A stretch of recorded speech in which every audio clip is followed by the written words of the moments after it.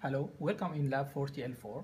We'll speak in this lab about DSP kits and how to have some program in MATLAB, for example, some kind of filters, and how to download this filter to the DSP kit. We'll split what we'll speak about now into two videos. The first video, how to use this DSP kit. The second video, why we did follow these steps.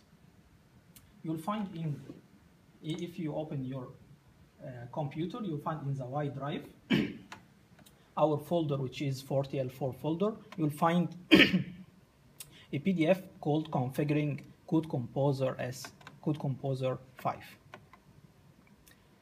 Okay, so we'll have some steps here that we want to follow to make the Code Composer Studio program the DSP kit as we wish.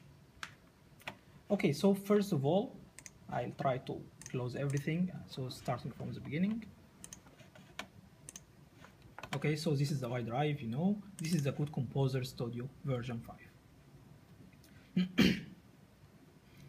What I will show now is how to use this Code Composer to download a code which is called pass-through code into the DSP and make sure it is working correctly. The second video will explain why we made these steps. Okay, so we'll start with new project. Just an empty new project. We'll just name it anything.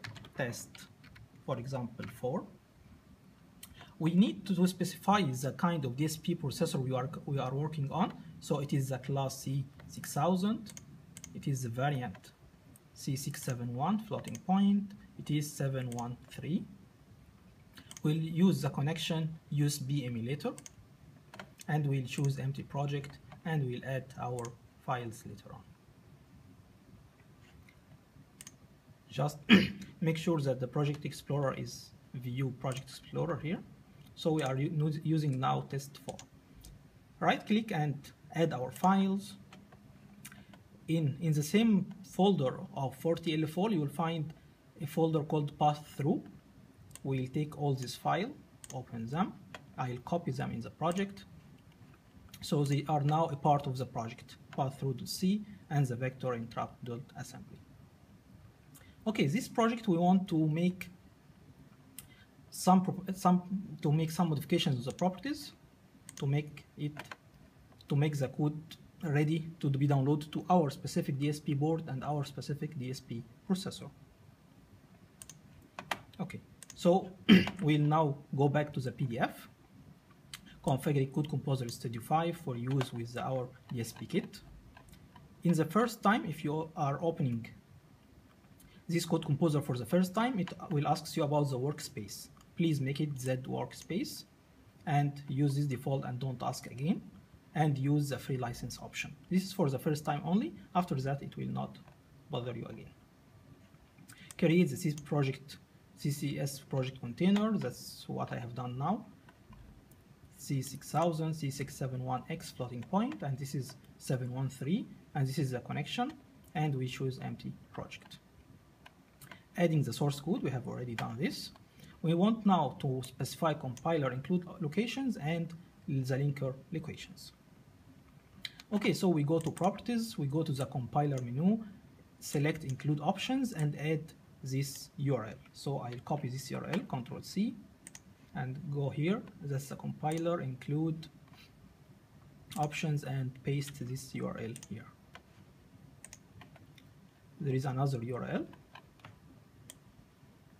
Just copy, come here, add this one, paste. Okay, this is the compiler include options. There is also the linker locations. We have more two links. So we'll go the linker location, file search path. Okay, this is the linker, file search path. Add the URL.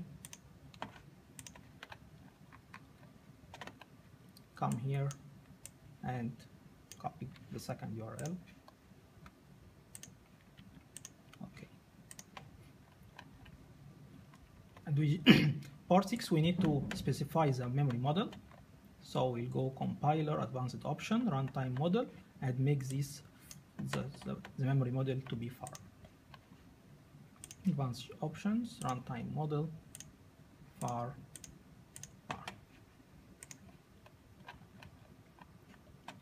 Then we'll suppress some warning here.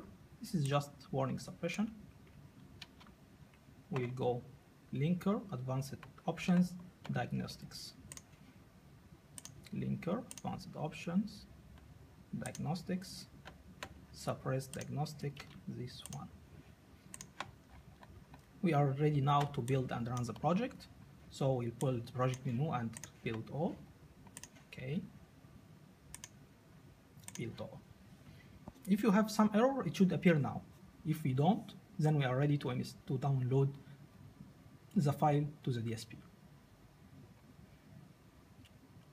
Build finish, there is no errors here or problems. There is no problems here, so the file is ready to be downloaded. We go to the run menu and select debug.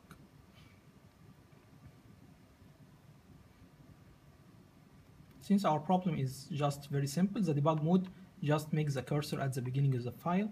We just make it run. Just use resume or run to make it the program is now running. So what is our program, which is called path through? What does this program do? The program, if we look here at our oscilloscope, we have wave generation on. This is the wave generation. It is waveform sinusoidal, 2 kilohertz, 1 volt peak to peak with 0 offset. This is the yellow one. This is the signal waveform generation. It's taken to the DSP and another version from the same signal to channel 1. So this is channel 1, this is sinusoidal, it is going to the input of the DSP kit. The output of the DSP kit is connected to channel 2. The path-through program does nothing, just it samples the analog signal, transfer it to the digital signal, takes the same digital signal back to an analog signal. So we have a sinusoidal input, we have sinusoidal output. You may notice that the two signals are not to the same scale. The point is that analog to digital converter and digital to analog converters have scales in their design. They don't take the signal and output it as it is. No, they make some certain scales. And anyone working with digital to analog converter or analog to digital converter must make sure that he knows what is the value of this scale.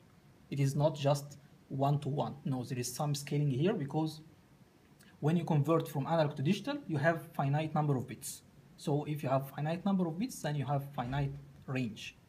It's not infinite, it's finite range. So all the input is scaled and the output is scaled version of the input. Okay, if you have this output now, then you are sure that your DSP kit, your program, you have all the structure is working correctly. You are ready to use your own filters. Now everything is correct, you are ready to use your own filters. That's what we want from you in the lab. In the second video, I'll explain why we did make these steps. Thank you.